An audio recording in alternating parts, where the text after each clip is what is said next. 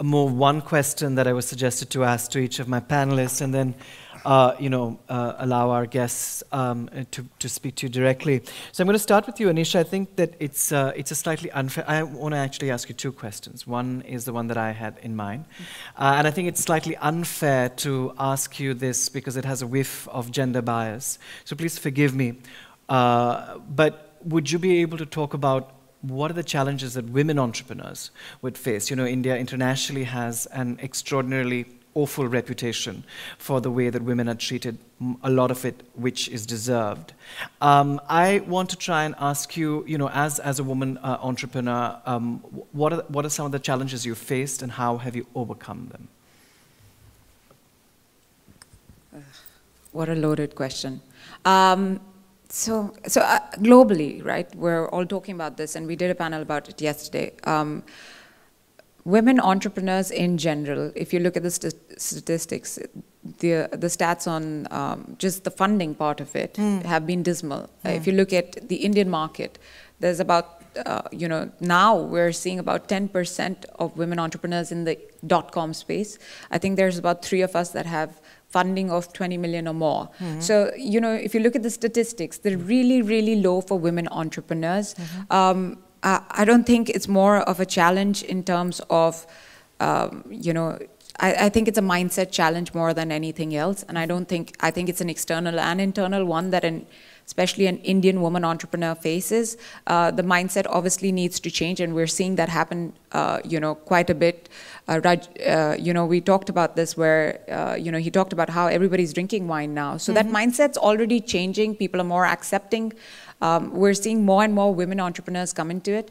I mentor a lot of women entrepreneurs. I see it's also an internal mindset. Women entrepreneurs tend to overthink everything, doubt themselves more. Especially in India, we take on the guilt of our family, our extended family. You want to think what your uncle and aunts are going to. So it's really a two-pronged thing. It's not just that the Indian mindset per se is. At the end of the day, an investor is an investor. They care about their money. That's it. As simple as that. They really don't care whether you're a man or a woman. Sure. And it comes to that. Yeah. However, there are a couple of challenges that it's both mindsets. And I think that's globally. I mean, I talk to women entrepreneurs across the globe now, and it's pretty much there all across. The stats are changing drastically, just like anything in India more so. Thank you. Patrick, you've helped set up, or are in the process of helping to set up IKEA in India. And, I could make this very glib and talk to you about your experience of how wonderful it has been and how friendly the people are and all of that bullshit rhetoric, which I don't have too much time for. So what I would actually ask you is if you can go past that political correctness and, if you can be honest about the really profoundly annoying things about setting up a business in India. And really, just... Just let loose. How much time? Let loose, Patrick. No, yeah. I think two sides to the question, maybe. Sure. One is that IKEA, I think, talk a little bit about the supply side and a little bit about the retail side. I know you're probably more about the retail side, but the supply side is that we are looking for large-scale operations in India. We want to have partners that are quite big. But the home furnishing market is extremely fragmented, so there are very few players today who actually have the scale. And if we want to become affordable to this many people, we need to have a lot of local production. So we need to find partners that can work with us. And that's a big challenge, actually, to find entrepreneurs who are ready to go into this. Many times it's someone who's doing a car chair or car seat that is more suitable to do a sofa for us than someone who is making 3 sofas a year home in their local carpentry. So that's one bit. Sustainable sourced materials.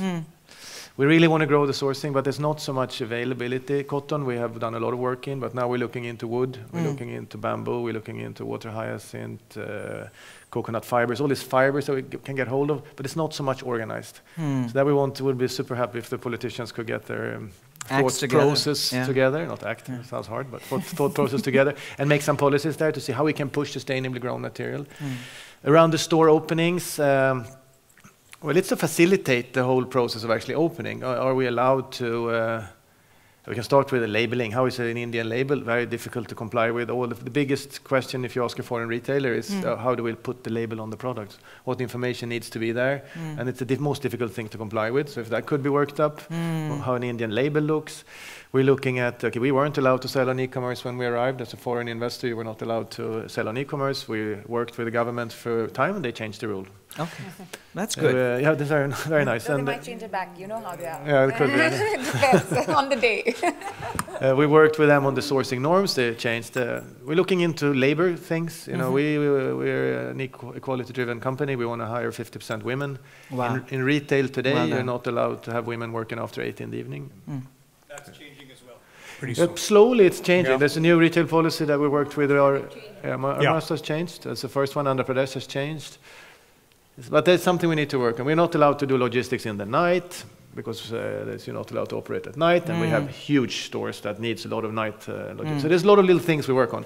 But at the moment, I must give the government credit for being super supportive, actually, both the central government and the states. They're really helping us to get forward. I think there's a mindset of doing stuff right. So we are very optimistic that it will work well for us. Now we have a year and a half left for the store opening, so a lot of things can happen. But as of today, it's very positive. Thank you, Patrick. Tarun, you know, what I noticed in the glorious work you presented last evening is how defined the fit was. And this seems, to my mind, to tie in very perfectly with the Swedish aesthetic, which is also very structured, very correct, and very fitting. So I was wondering, you know, if I could move the discussion a little more towards the creative part, you know, which is what you would understand. And if you would help us explain what you think are the aesthetic parallels between Sweden and India, and how by recognizing those, you could actually help mind businesses. God, that's a tough question. I think that one of the things that Scandinavian style has projected is a very cohesive statement built and designed out of the life they live. And there's no better integrity to design process. In fact, that's one of the reasons I stopped showing in Milan, because we didn't know what to do in winter. You know, there was no connect, because we'd be sitting in 45 degrees centigrade and what we were supposed to design, and there was also, you know, limitations with fabrics that we could bring in and stuff, because we are essentially a hot tropical country, and a few cities get cold for 2 months, literally, and even that's shrinking. So I think what I see with, you know, out of Sweden is very cohesive. I think what I'm seeing, what I kind of briefly alluded to, is that I feel that we're becoming schizophrenic in India, because we're very quick to, you know, to suck in this whole Western influence. It's more practical, you know, lifestyles are changing. You've got a lot of brands coming in, or whether they're Indian brands or selling export reject. And then suddenly the same people want to be completely over the top Indian. Now, I wouldn't see that happening in Sweden at all, you know. I mean, there's a cohesiveness between, say, the way a man and woman looks at the day and what they would look like at a wedding or a black tie. But in India, there is no connect. Right. And I find that socially disturbing for a society, because I think that at some level, it's such a projection, no matter where you get the projection from, and it's a little irrational, and it's getting more and more, you know, disconnected, and you know, you're kind of taking things from Bollywood or this or that. I'm not really clear, and if you're not connected to yourself, well, how does design or how you express yourself work in an authentic way? So to me, that's the big difference. We're a society that's in such a transition so fast. I mean, those photos that were behind the models were probably 2 generations back. I mean, you know, it's recent photography. So you've got that happening on the street, you've got this, you've got the mini skirt and the disco. It's all happening so fast. And people who want to be access, you know, all of it. And I think that when the dust settles, both design and lifestyle must speak to something. There'll be many different niches, and there'll be many different, you know, spheres for different people, but you've got to belong somewhere sometime, you know, Right. I mean. Right, and you have to have that cohesive linearity. Yeah, and I mean, I think that that's what mature society is all about, and we're in such a spin at the moment, I don't know where the dust is going to settle. Well, also, but you know, when people say, oh, that's so interesting, when people come from abroad and they say, oh, you know, you have so much variegation, and I think, yes, and most of it is ugly. Heinous, ugly is kind. You know, but So- you just look at it, whether it's architecturally, there is no cohesiveness, all of that. You know, and I think that that's a great thing that one can learn from a country like Sweden, Yeah. where you can draw that cohesiveness. I just said that this morning, we went for a walk, in the big garden. We were driving around, and I said, you know, even though things were built over 300 years, there's a cohesiveness, there's a beautiful color sense. It's the way buildings are painted. I mean, if you go 300 feet in Delhi or Bombay, where new buildings are built, you're assaulted. It's like being in some, you know, amusement park. I mean, it's just so much Punjabi Baroque, as they called it, you know. A bit of this, a bit of that. Yeah. Anna, one of the things I want to ask you is, in keeping with the line of work that you do, is that, you know, I'm obviously a huge champion of Sweden. I've been coming here for many years. I really love your country. It's unfortunate that not more Indians would choose to travel and look at the countryside, look and take in the design, the fashion. What do you believe you can do to initiate dialogue in both in the tourist sphere of bringing more people in and for work and raising the profile in the media of Sweden and India? Well, you know, when it comes down, you know, everything is a brand. Right. So Sweden is a brand, India is a brand. Of course. And I work for the Swedish government, and you know, something that makes it worth working for the government, you know, you get less paid and all that. But something that is cool with that is that we are building the Swedish brand, and there's a lot of values in that, such as sustainability, social responsibility, equal rights, etc., that are really cool to work with. And when you look at Swedish companies, they are also the bearers of those brands typically, and that goes both for industrial and it goes for consumer. And if you ask Swedish companies, we ask them every year actually, and they said it's becoming more and more important for them to actually be a Swedish company. But then, you know, then actually making Sweden, which is a very small country in a huge country like India, it is a challenge. I think something is, you know, to have all the kind of ambassadors for Sweden and India and the other way around. One is, of course, the 160,000 people working for Swedish companies in India. The other ones are the 800 students coming from India to Sweden to study every year.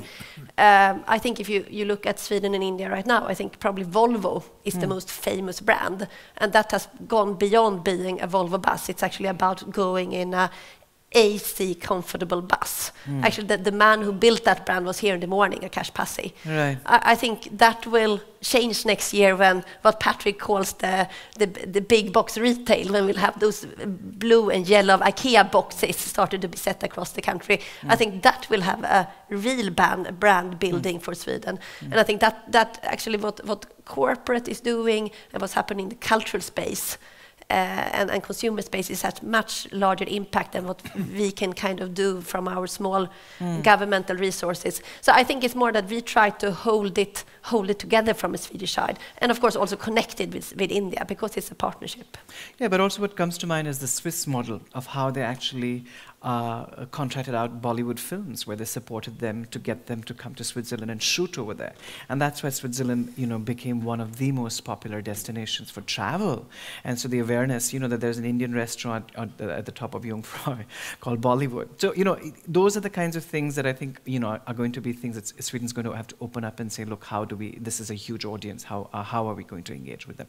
Rajiv, I wanted to actually jump from the wine question with you, because, you know, we both love Goa. I am the founder of the largest festival, arts festival there called Sensorium. And I've seen very quickly of how audiences are engaged because of art, you know, in a larger space. When you look at Bilbao and how, you know, it brought in $550 million in Spain within 3 years and changed a failing city and the face of a failing city. So you host Sula Fest, which is a music fest, which is an arts fest in Nasik, in and around where your vineyards are held. So I'm wondering if there are ways that, you know, a festival and the model of the festival can be used to engage with businesses and to be able to get, you know, larger audiences from abroad to where you are. Well, very much so. Engage with audiences. You know, one of the problems that we faced in the beginning was that wine is not a part of any tradition in India. So it's a little bit sort of mysterious. You know, people don't know which wine to choose, this, and they're a little, you know, they're not that comfortable with it. It's a little bit like out there. And we wanted to make people feel that it's, you know, it's a very cool part of, you know, everyday life wine. So how do we do it? We are, you know, just a 3-hour drive from 20 million people, or more, in fact, if you take Pune into consideration, in a beautiful space. And we said, right, let's do a really nice music festival at the vineyard and just make it a lovely day out, a lovely weekend out now it's become. And just show people that you're sitting on the grass, you're sipping your wine and watching some great music. That association is going to last forever. So we started 9 years ago with Sula Fest. We had 200 people, all my friends, coming for like an impromptu rave party. That is how we started. This year we had 15,000 people, so the numbers are just like going up 25-30% a year. And everyone had a great time, but we've really made it a little bit more open. So one of the things that we decided to do was not only serve wine. So it's a gourmet food festival. We invite restaurants like Olive, etc., to come there and have their stalls. Pop-ups, right. And we also allow spirits companies and beer companies to partner with us and have their stalls. So it's okay. You don't have to only drink wine, but you realize that wine is part, because we are less than 1% of all alcoholic beverages consumed. At the end of the day, people are drinking way, way, way more whiskey. So you can come as a group. Somebody likes whiskey, fine, let them drink. But everybody's going to try your wine there, etc. And we found it's a really great connect. Now, I don't know about other brands and how it would work for them. We had we have this space. We have this beautiful 40-acre property where we decided to do it. But we took a chance. And the one thing I do know is that Indians are going to go to more and more festivals. It's just skyrocketing. Every day there's a new festival being announced, because the chances, the choices of entertainment within the cities are so limited, and so people are looking to get out of there on the weekend, go someplace beautiful and let their hair down. Wonderful. Thank you. I have 5 minutes to take questions, sir. I want to ask Patrick, IKEA. When you have so many products you want to bring into India, and 10,000 or maybe a few thousand products, you're sourcing them from Ukraine and from China and Sweden and anywhere. How do you handle the duty India? Well, we pay them. We have a large logistical setup around the world. So these products go to certain distribution centers normally, and then from the distribution center you pull them to the country. So we will pull them then from Europe and from China and Dubai into India, those products that we cannot make in India. But the goal over time is to make much more in India. The government has stipulated 30% over 5 years, but we have higher hopes than that because we want to be affordable. So the goal is really to make as much as possible in India, and not only for India but for the world. So we will reverse the... So if you make more in India than you can sell in India, you can change with others without paying duty, or no, we have to pay import duties on all the products we bring in. We have to pay, I think it's an average of 30%. You can't have some interchange. Unfortunately not. To have mass production, you have some produced in India and some there. Why not? And then you switch. You get some benefits when you export, I think. Yeah, there's an export benefit, but we have external suppliers, so they get the export benefit. There's a lady at the back. Sorry, question. My name is Ujjwala Andeshon, and it was very interesting to hear your speeches. But I have one question to Patrick about IKEA. It was very interesting to hear that you are adapting your stores in Mumbai according to their needs, and in Delhi according to their needs. So I was just thinking, I have lived here for past 40 years and used a lot of furniture of IKEA. But practice for IKEA is that you take your car, you go to IKEA, and you bring the big box, and you have the parts of the furniture, and you come home with that big box, and you have a manual. And I'm lucky enough to be married to a Swede, so he will start within 1 and 2 hours, he will assemble the things quickly, and some cupboard is there, or whatever furniture is there. Ma'am. And every time he has done it, I'm looking at it, oh wow, so fast you have just assembled it. I am with the Indian origin, I am not handy at all. Okay, ma'am, your question, I want to get to the question. Yeah, What is your question? Question is that how IKEA have they thought about it, that Indians are not that handy to assembling they want somebody to do it. They they will say hello. That's a great question. Sorry, Patrick, go on. Are you suggesting to send your husband to India? Pardon me? Are you suggesting to send your husband to India? It's at 1.3 billion people, so I don't think he will be able to. He was very fast, you said. Otherwise... You said he was very fast. No, obviously we have noticed in our research that many Indians are not so used to doing handwork. However, the basic rule for IKEA... doesn't apply to you. No, of course, he's very handy. Tarun is very handy. He's going to buy so many IKEA furniture. The basic rule will apply also in India is that if you are a price-conscious person, you should be able to go to the store, pick your product, drive it home yourself and assemble it. That's the basic of the concept. But in all countries we have services, and of course in India there will be more services. So for example, the areas where we will plan to have home deliveries from are much, much, much bigger in India, because we know people have small cars or maybe no car. We're locating the stores on top of metro stations, so we're very near the metro, so it's easy to go in and out of the store. We're looking at assembling a lot more product than we do in other countries. So we are preparing for a different service need. We don't have more, not various service maybe, but much more of those services that we have. So yes, we are prepared. But we also hope somehow over time that Indians will find that it's not that difficult to assemble an IKEA table as it is to build a table. That many things, when you ask someone, oh, you're going to put together your table, and they just look at you, they see in front of you, you're going to hammer, you're going to chisel, you're going to do, no, it's 6 screws, just do like that. Okay, but still, we believe in a much higher percentage. Okay. Thank you so much. There's a question here from the second row. So yes, I have a question to Rajiv, and I've had the pleasure to live in Mumbai for a few years, and got very used to the Sula wine. So when am I going to have that in Sweden? So I have cards of my importer in my pocket, and I'm going to give you one after this conference. So we do have an importer in Sweden. We just, in a small way, we are not with Systembolaget yet, but we do hope to persuade them to put out an offer for Indian wine as well, because I think one of their missions is that they have to have a selection from across the world and not just concentrate. So we hope that they will be in the monopoly soon. But for instance, our importer supplied the wines for the gala dinner last night. They're called Speedy Wines, and so yes, they are now available. And that's where I'm headed to. I'm going to wrap up this panel. My guests are going to be around in case you want to have a chat with them right outside. But thank you so much for spending a sunny afternoon with us in a closed room with no light except for the genius light of my panelists. Please give it up for each one of them.